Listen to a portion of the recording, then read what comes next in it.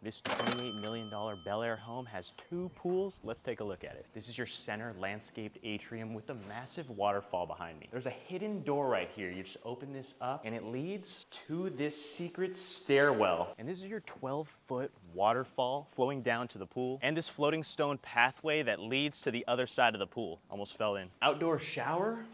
Behind me is your floating driveway that leads down to one of the garages. This is your 2-story pool. You can swim up here on this top level or down there on the bottom level. Maybe you can even jump from up here to down there. I don't recommend it though. This also might look like another normal cabinet door, but it leads to a second secret entrance or exit. Use it as an emergency exit or sneak people in here. Something to think about. Look at how big this balcony space is. It goes all the way to your bathtub. This is how it would look if I was in the tub. It's too new. It really doesn't get much better than this.